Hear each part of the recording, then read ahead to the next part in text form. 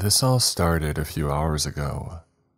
It was supposed to be my day off, and I'd already planned to lay around in my house and eat junk food all day long.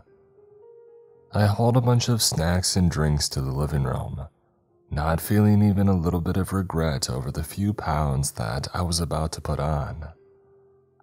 I turned on the TV and I jumped on the couch, scrolling through Facebook while a movie played in the background on the screen. It must have been about 5 p.m. when I got bored and decided to stretch my legs a little.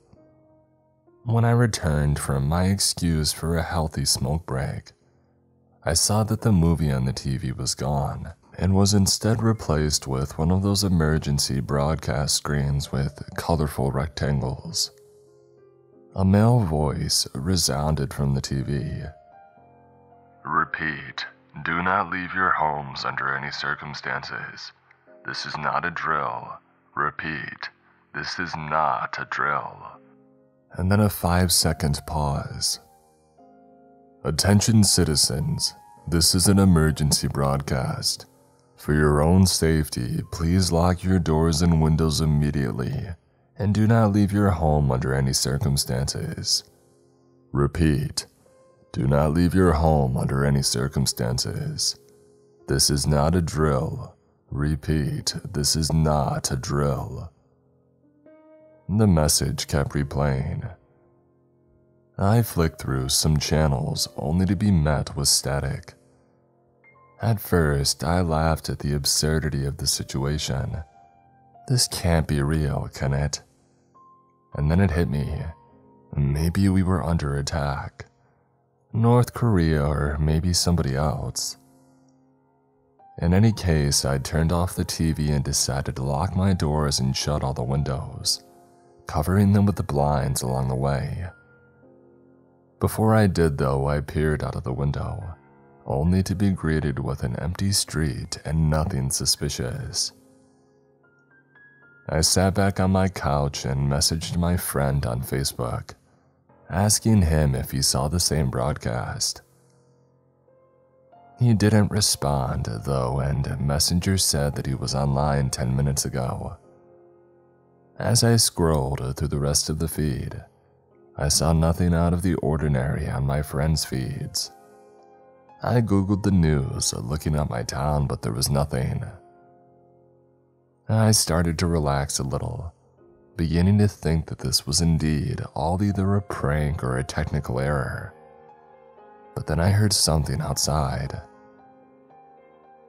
It sounded like someone cackling, but it only lasted for about a second before it had stopped.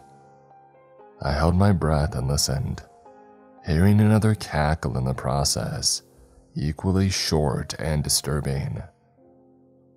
And then a feminine scream that was suddenly cut off. It was as if whoever was screaming was suddenly muted with a pause button. I approached the door carefully, looking through the peephole, but I saw nothing out of the ordinary. And then another very short and barely audible scream. I decided to go to the window thinking that I might see more. I slowly pulled the blinds aside just enough to see a portion of the street, and my heart almost exploded. Standing right in front of me with her face to the glass was a woman staring right at me. Her eyes were bloodshot and open so widely that they looked like they would pop out. She was snarling, showing teeth that were stained with dark red liquid and causing the window to fog up every second or so. Her hair was messy and dirty and her nails were caked with dirt. I screamed and backed away, knocking down my table lamp in the process. I stood there for a while, staring at the blinds, knowing the woman was just behind them, since I could occasionally hear a faint tap and scratch on the glass from her nails. And then she spoke. "Open the door, please, please, they'll find me." I stood there dumbfounded. "Please, I know you're in there, just open the door." I reached for my phone and dialed 911 with trembling hands, but I was met with a dead line. I tried a few times, but there was no service. "Please, let me in." "Let us in." A male voice joined the woman at the window, and then another one at the door, and another, until my entire house was surrounded by a reverberating cacophony of pleading voices, some desperate sounding, and others impatient and aggressive. I retreated to the stairs, waiting for them to go away. After what seemed like an eternity, they started shutting up one by one until I was left with a deafening silence that I was grateful for. Did they get bored and decided to leave me alone? I decided to peer out of my peephole to see if it was safe. When I did, I barely stopped myself from gasping loudly. Through the peephole, I could see a middle-aged man's face with bloodshot eyes, just standing there, not moving, staring at my door. Around him were more people, just staring blankly at the walls and windows. I backed away and would approach the door every few minutes since then. They've been standing in front of my house for 5 hours now. I waited and waited. I foolishly kept glancing outside to see if they had left. It was almost dark and I felt like I was losing my mind. I even contemplated opening the door, thinking that they might not want to harm me. And as a last resort, I held my kitchen knife close, so that I could try to fight them off or, in the worst case scenario, turn the knife on myself. Thoughts raced through my head about them breaking in and ripping me apart limb by limb with their bare hands. So I did not want to find out what they planned to do to me and how creative they were. As I sat there trying not to make any noise, I decided to peer outside one last time. Looking outside, I was faced with the same people, standing in the same position, still staring at my house. But then there was a sound. Something that sounded like 3 deliberate gunshots a few blocks away.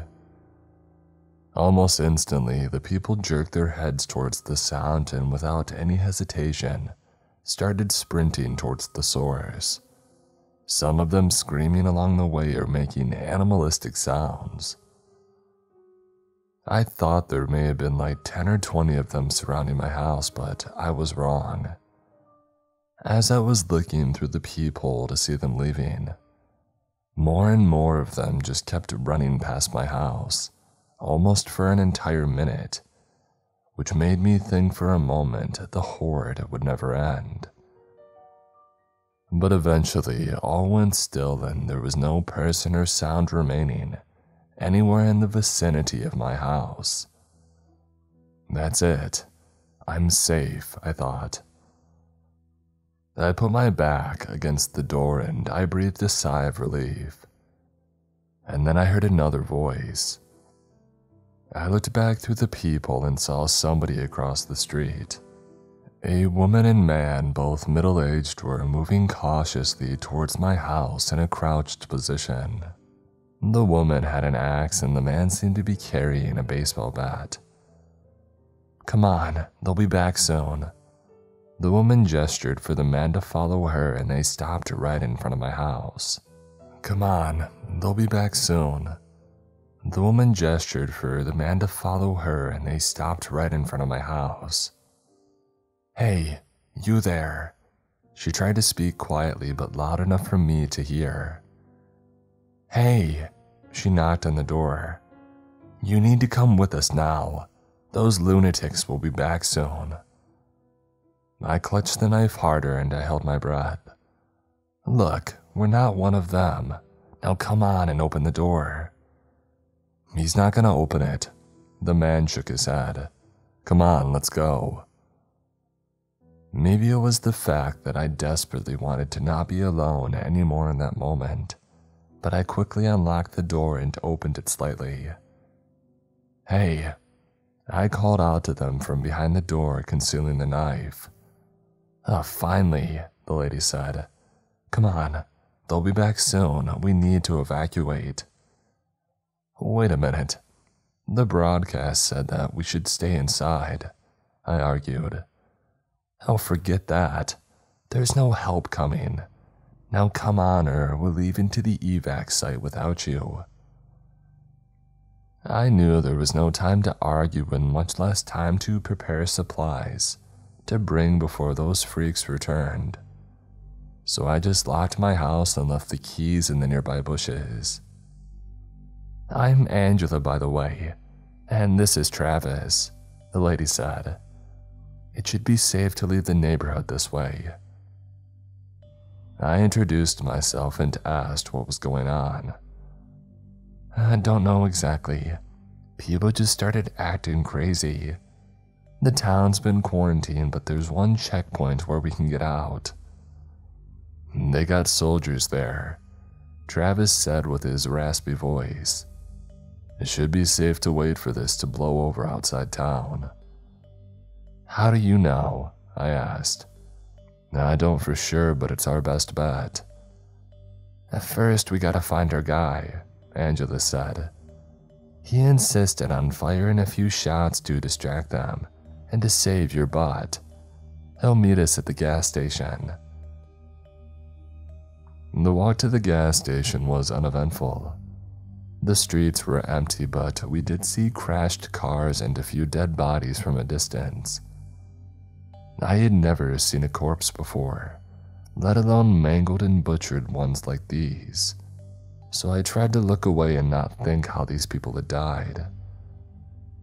No crazy people were on the street though, or anyone alive for that matter. When we got to the station, there was a young man waiting there. He couldn't have been more than 18. "Hey Ricky, nice work back there," Angela greeted him. "Here's the guy you were risking your butt for." "Hey, I owe you one, man." I shook his head and awaited for the group to give further instructions. "Hey Travis, you okay?" Angela asked him, and when I glanced at him, I saw that he was pale. "Yeah, just tired is all. I'm gonna use the restroom," he replied and disappeared inside the gas station. Ricky suggested that we scavenge the remaining food in the station, so we went inside. The inside of the gas station looked like it was left in a panicked hurry. Some of the items were knocked over, the floor stained with liquid from broken bottles, and the majority of the shelves left pillaged. Ricky assured us that he had already scouted the place and that it was safe, but I still felt uneasy, as if one of those people would jump me from around the corner. I gathered whatever I deemed necessary, like chocolate bars, chips, water, and of course, some cigs. You never know when you might need them. I went into the restroom to take a leak when I heard a loud crash from inside. "Travis, you okay?" I called out to him. I heard his voice, but he didn't respond. It sounded like he was having a heated discussion with someone.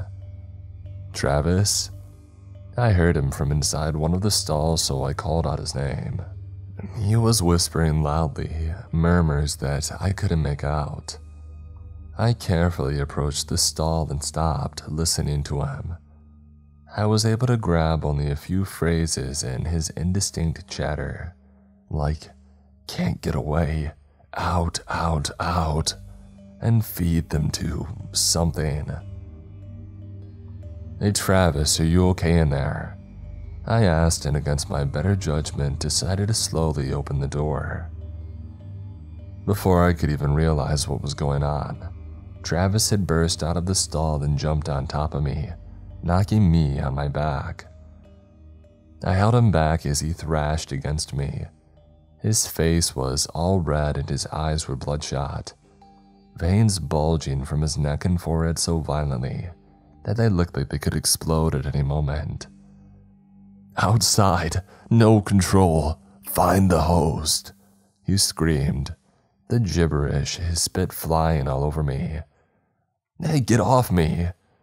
I tried to pull him off, but he was too strong. The door of the bathroom burst open and Angela and Ricky ran in, shouting at Travis to stop it. A few moments of frenetic screaming, shouting, and struggling, and then Travis went completely limp. I pushed him off, only then realizing that there was a fire axe embedded in his forehead. His eyes were wide open, still bloodshot, and a pool of blood was forming on the floor around his head. I backed away to the wall, breathing heavily, and as the adrenaline subsided, I started to feel a burning sensation all over my arms. I had deep scratches and spit from Travis all over them. Oh no, no, no, no, no, no. I stared at the scratches, my hands trembling uncontrollably. This is it, I thought. All those zombie movies that I watched, and this is how it ends. Dang it, Travis. I barely heard Angela say while standing over his body. She and Ricky discussed something, but I was in my own world then.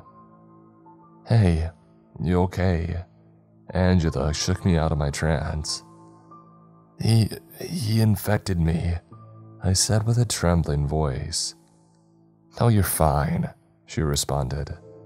But the virus, he scratched me and I think I got some of his spit in my mouth and on my wounds. This isn't a virus. Angela shook her head. It's a parasite, and we all have it inside us. Parasite? I was still in shock from everything that had just happened. I thought you said you didn't know what was going on. Angela sighed. I work for the town's pharmaceutical company as a secretary. When this all started today, I got a message on the company phone from my coworker Daniel. He was very vague, but he told me not to go to work today, that it's not safe in town. He said there's a people-killing parasite which is immune to medication and that we all have it, so we should take antibiotics to suppress its growth. That's all that I know. What? Ricky interjected.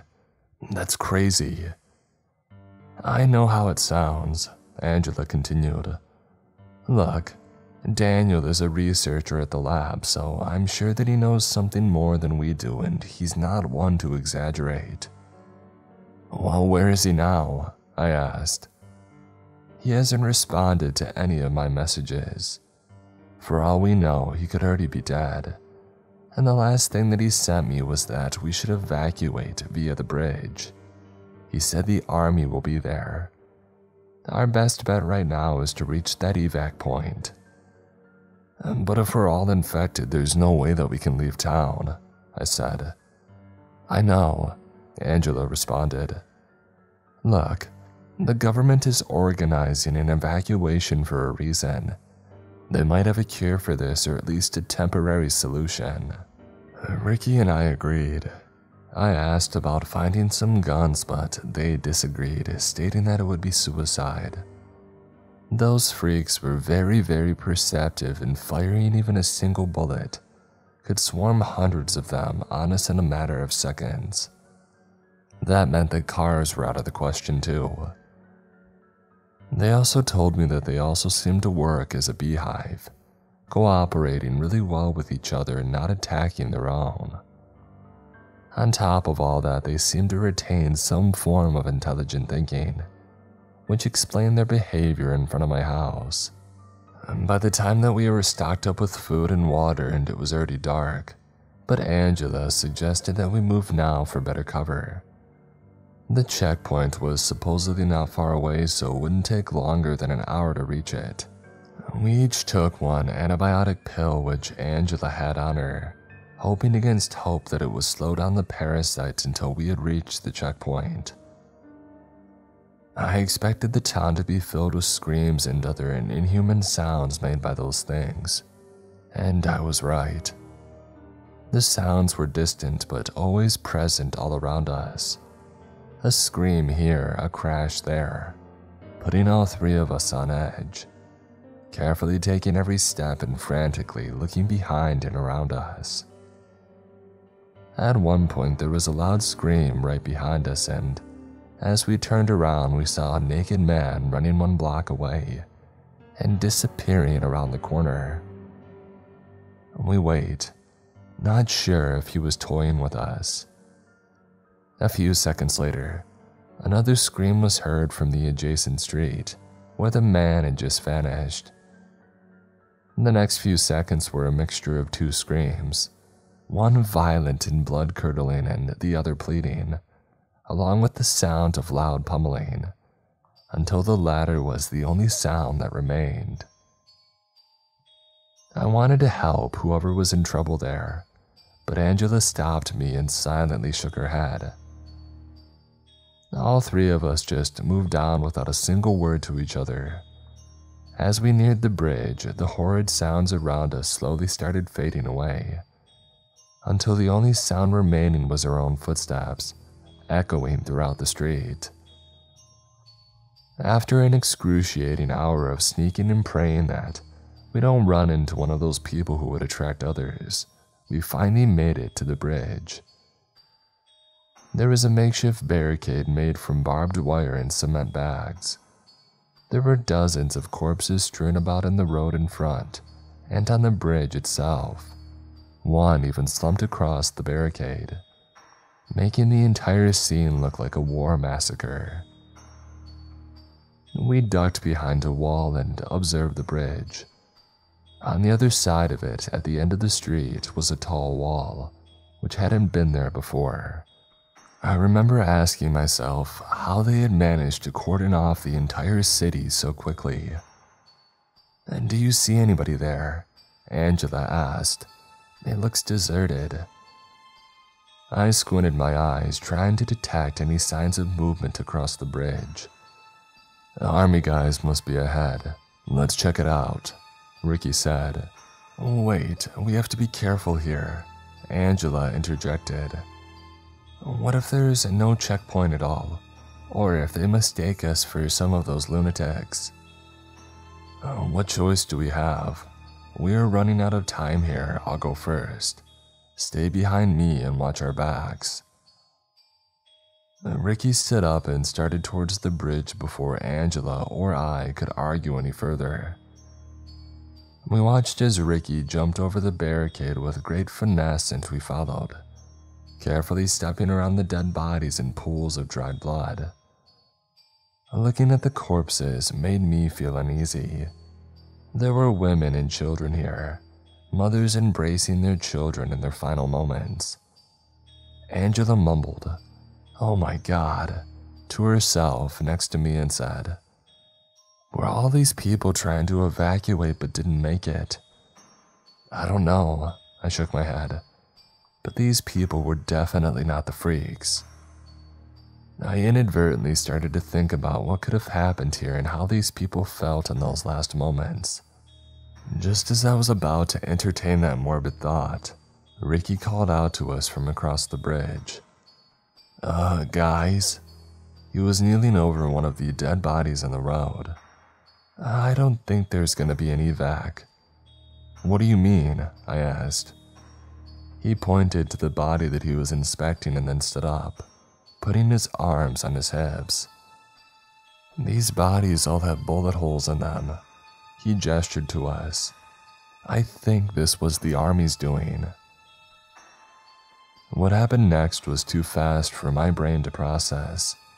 There was a glint on top of the wall, Angela screaming Ricky's name, a loud bang that echoed through the street, and Ricky's head kicking forward from the bullet's impact as he went limp and fell down without a sound.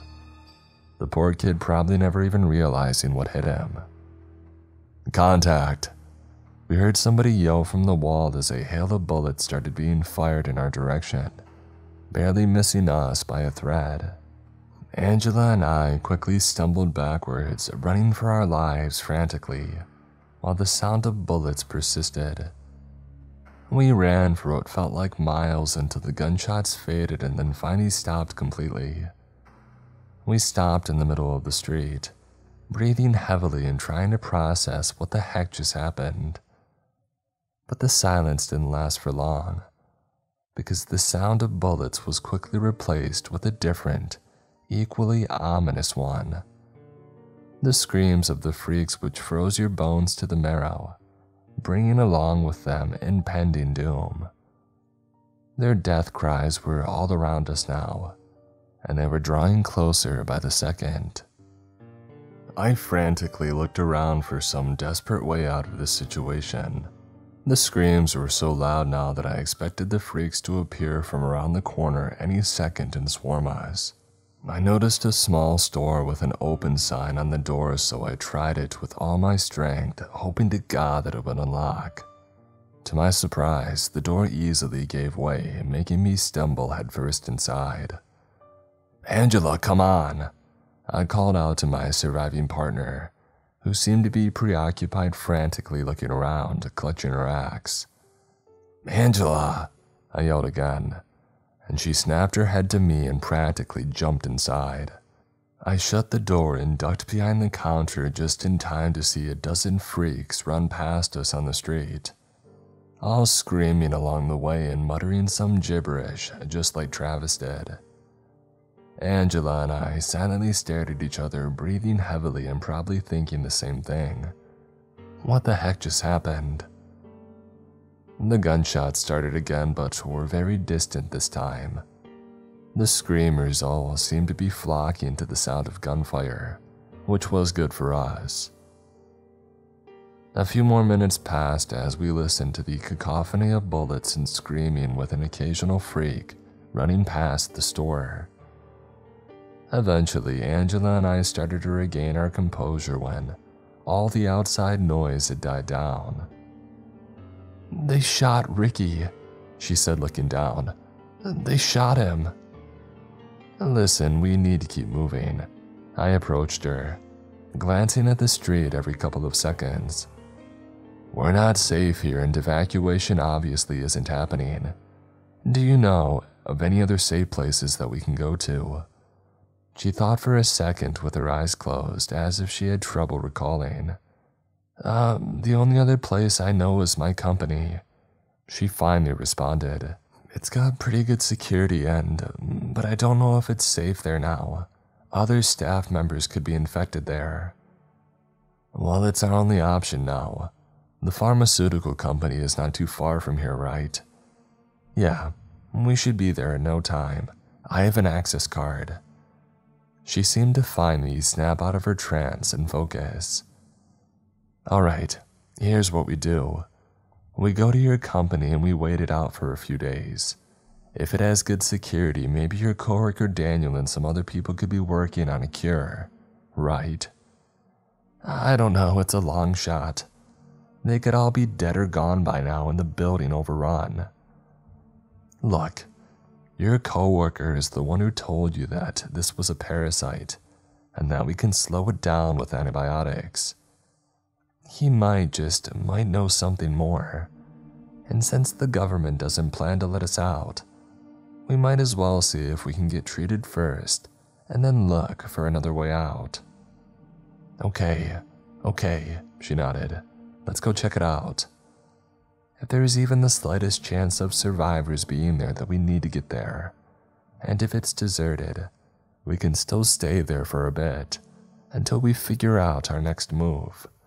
And if the freaks are there, we'll cross that bridge when we get to it, right? Alright, let's go." I clutched Travis's baseball bat and peeked outside through the glass door. It looked safe enough, so we slowly exited the store and started making our way to the destination. The pharmaceutical company is at an intersection, so we gotta be really careful, Angela said. Sure enough, as soon as we had exited the alleys and reached the main street, we saw a bunch of freaks scattered on the road, aimlessly walking around between abandoned cars and dead bodies. Their footsteps looked unnatural, almost as if they forgot how to walk and were now learning it from scratch. From time to time they would scream, shout some gibberish, or even violently cough and retch. "We can use the garage to get to the entrance," Angela said and pointed to a security barrier, which opened to an underground garage. And carefully, we descended down, making sure that we made as little noise as possible. The outside noises faded once we had reached the bottom, which greatly improved our morale. A lot of the cars over here seemed untouched. Only a couple vehicles were crashed and left like that, so whoever had parked here never had a chance to escape. And we stuck to the walls, and it's a good thing too, because soon we heard another discontinued scream. We froze in our tracks, trying to identify where it was coming from, but it was difficult due to the echo and the size of the garage. Another scream echoed. Had they found us? We waited for what seemed like ages, but nothing happened. I decided to take a peek and realized that there was one man in a business suit standing in the middle of the garage. He was facing away from us, just standing and his head twitching every now and then in an uncontrolled motion. "The door is right there," Angela whispered, pointing to the left of the freak. I thought about sneaking past him, and there was a good chance that we could have made it, but it was a gamble. "Give me your axe," I told her, and she hesitantly gave it to me, asking what I was doing. I looked around again to see if there was anybody else in the garage, but it seemed clear. "Stay here until I take care of it, and if he sees me, don't try to help me. We're both just gonna get killed." I inhaled deeply and started taking very slow steps towards the freak. I held my breath, afraid that even the slightest noise would alert him.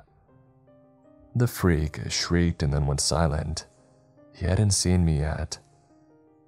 Step by step, I got closer, and as I did, I was able to hear him more clearly. The freak was muttering something between moans and head jerks. "No, can't do it. Break free," he said, among other things. I was only a few feet away from him now. He screamed louder, which made me stop dead in my tracks. My heart was pounding 1,000,000 miles per hour. This is it, I thought. He's gonna turn around, and in a matter of seconds his friends will join in and rip me apart. But he just went silent again and continued doing what he was doing before. I gripped the axe as tightly as I could, exhaling silently and bracing myself. Before I could give myself the chance to chicken out, I raised the axe above my head and brought it down with full force. The freak jerked his head in my direction one last time, just in time to see me, but it was too late. The axe connected with his collarbone, bringing him down to his knees with blood spurting everywhere. He tried to open his mouth to utter something, but only a soft gasp came out before he fell sideways, his eyes still open as the pool of blood started to form around him. "Oh crap," I gasped at the sudden realization of what I had just done. I felt sick all of a sudden, and I had eaten prior to that. I would have emptied the contents of my stomach. I just killed a human. I stared at the body for what seemed like ages, thinking about whether this man had a family and what his name was, until I felt a tap on my shoulder. "Hey, we gotta go," Angela reminded me, and I nodded, unable to say a word. He snatched her axe from the dead body and said, "You had to do it. If you hadn't killed him, you can bet your buddy would have done it to you." She approached the door and swiped her card in the reader, which made a loud beeping sound. The sturdy door unlocked. I took one final look at the man in the suit and his empty gaze, before Angela reminded me that we had to go. "Oh, thank God," she sighed as the door closed behind us. "Let's..." The male voice suddenly resounded on the loudspeakers. "Angela, is that you?" "Daniel?" she responded, looking around for the source. A moment of silence and the voice crackled back to life. "Come on up to the second floor. I have something important to show you." "Well, come on up, it's safe," the voice repeated. I'm in the security room. Angela and I looked at each other in bewilderment. She led us upstairs to the second floor through the once pristine hallways that were now decorated with knocked over garbage bins, broken vending machines, and from what I could see, some staff members. We rounded the corner and reached the door with the security sign.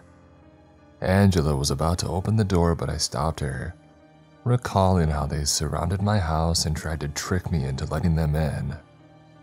For all we knew, Daniel was already dead or worse. But before we could consider our next move, the door swung open and in front of us appeared a man in a lab coat, staring us down.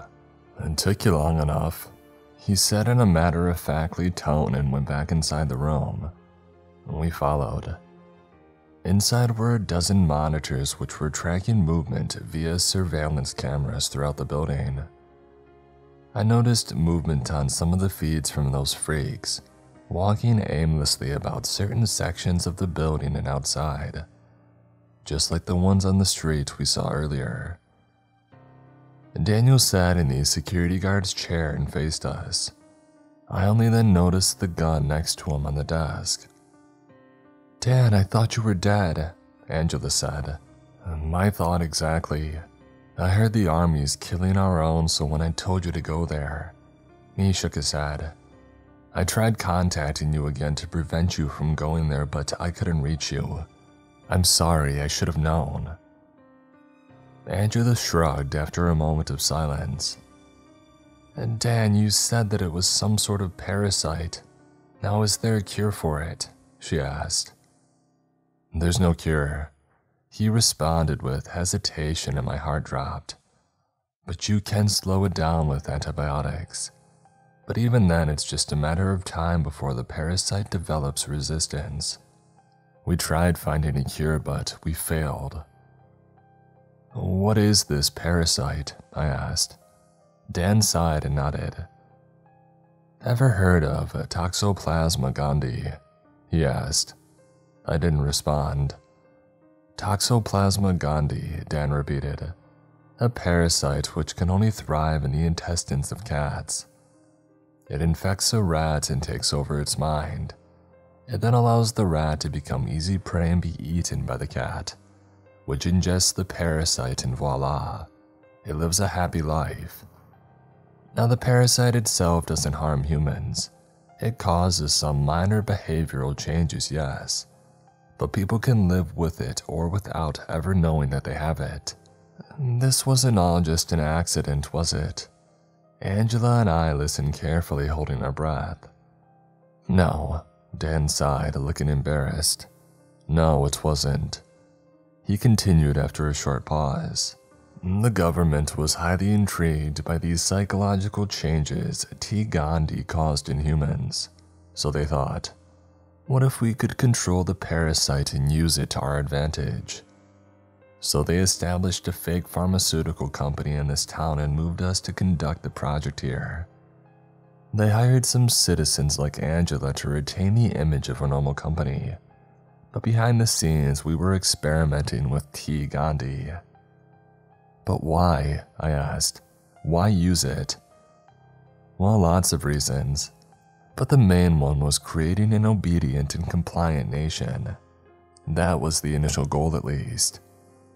After the initial success of manipulating T. Gandhi and making sure the behavioral changes it caused in humans would be the ones that they desired, the guys in command gave orders to start infecting the citizens." "What?" Angela was appalled. He took off his glasses and rubbed his eyes. "We administered the parasite via throat swabs and tongue depressors. You probably remember the precaution the town had in order to prevent a possible Ebola outbreak 5 months ago. All citizens had to complete a mandatory throat culture and were therefore infected without even knowing it. The ones who moved out of the city in the meantime were tracked carefully. They'd probably been neutralized or arrested by now." I thought about all of this for a second. "I never took the throat culture," I replied. "How?" Dan asked. I hadn't moved here by then. Well then, unless you ingested some feces which contained this specific parasite, you're safe. I felt a surge of new hope. I felt as if I could run for miles. Dan continued. Anyway, everything was fine at first. The town's crime rate started dropping, more stability in the city, and so on. In fact, it was so well run that the top guys planned on running another experiment in which they could engineer the parasite into causing different behavioral changes and use it as a weapon of mass destruction. But then things got out of hand, Angela asked. Yep. People started complaining about feeling sick, and then there were reports of violent attacks and, well, you know the rest. I've observed some of the infected, and apparently what happens is exactly like with the rats. The parasite takes control over the host. I don't know if the host is still aware, but my guess is he is. Probably like some other parasites, the host just can't control his actions. So why would the parasite cause this kind of violent behavior? I asked. My guess is they want full control. They probably control most of the neurons in the host, but not all of them. My mind went back to all the things that I had heard the freaks say since this all began. Find the host, no control, out. See this? Dan pointed to the camera feed in which we saw a freak at the front entrance, twitching and holding his head, as if he was in pain. Whatever human is left in that body is fighting for control, but the parasite is too strong. He turned back to us.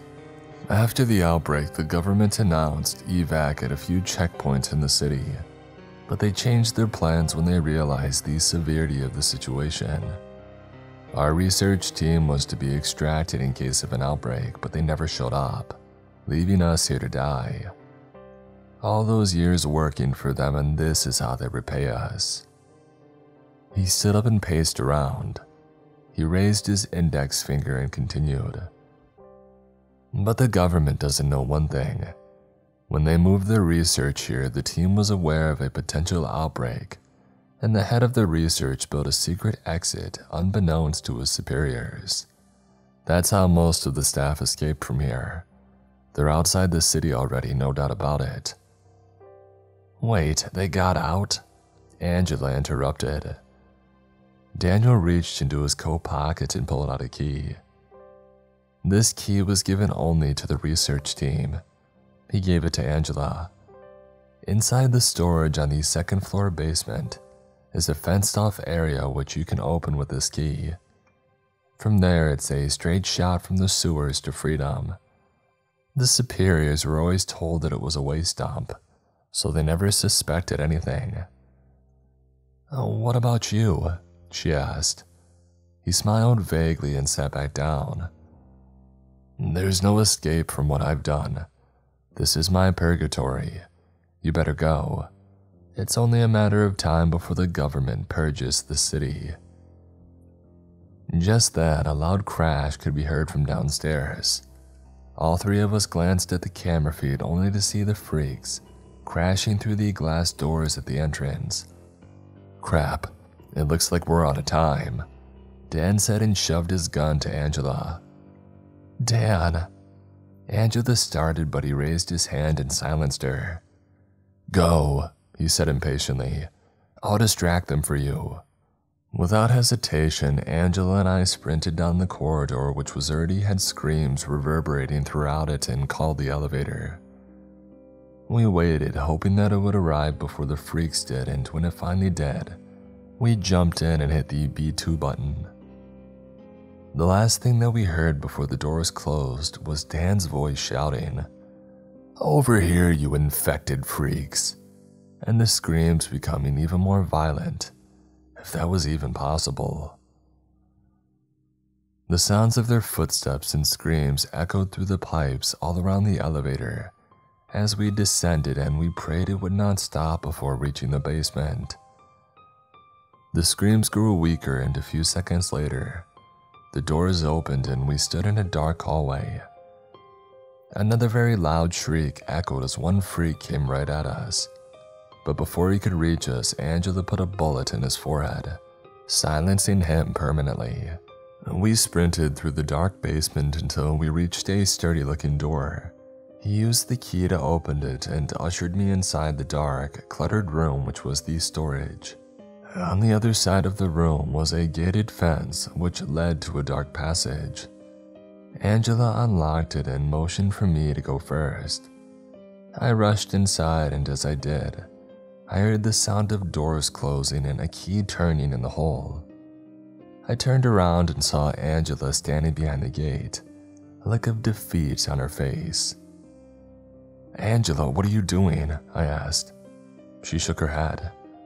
"This is the end of the line for me." "Angela, wait, maybe you're okay, we can..." "I can already feel myself changing. You have to go without me." I was at a loss for words, and I knew she was right, but my brain was looking for an alternate solution. Angela wiped her tears and reached into her pocket, pulling out a picture. She glanced at it and let out a loud sob. She then handed it to me, and upon inspecting, I saw that it was a picture of a little girl in a school uniform, smiling widely. "That's my daughter Helena," she said. "Her address is on the back. Please find her and give it to her." "Angela, come on, you can give it to yourself once we're out." The screams in the distance were starting to grow louder again. She shook her head and sniffled, wiping away her newly formed tears. "Promise me." She grabbed my hand through the fence firmly. "Promise me you'll find her." I nodded and uttered the words with a trembling voice. "I promise." "Good. I'm gonna give these freaks a memorable farewell." She dropped her backpack on the ground and readied her gun. The screams which we had heard on the upper floors prior to this were now permeating the basement in full force. "Angela!" I called out to her, and she looked back at me. "Thank you," I said. She nodded and disappeared out of the room. The next few seconds were a mixture of screams and gunshots until all that remained were just the screams. I closed my eyes and I wiped the tears. I barely had the motivation to move, but I knew that I had to go. I had to get out and find Helena. The next few hours were a blur, trudging through smelly water in the sewers with barely navigatable corridors until I finally saw the rays of sunlight coming between bars of another fence gate. It was unlocked, luckily, and I stepped outside into a canal filled with mud and probably crap. I heard the whirring of a helicopter and looked above in time to see it fly under the morning sun in the direction of the city. I glanced back, seeing the city, which was now cordoned off by huge walls and military vehicles all around it.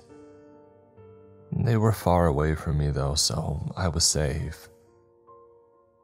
I pulled out Angela's picture to make sure that it was still in my pocket, and I looked at the back of it. Below the address was Angela's personal message scrawled in a hurry. It said, "Mommy will always be proud of you, even if it means I can't always be there for you. I love you more than anything, baby. Mom. P.S. Listen to your dad while I'm not around." I suppressed the tears which I felt welling up in my eyes and put the picture back in my pocket. I changed my identity after that. News of the outbreak spread quickly and the media showed the death toll, with the names of all the people who had died, including my own. The CBDC explained the incident to the media as an unfortunate outbreak of an unknown virus. They further mentioned that the city had to be completely sterilized and the situation was now under control. According to the news, there were no survivors.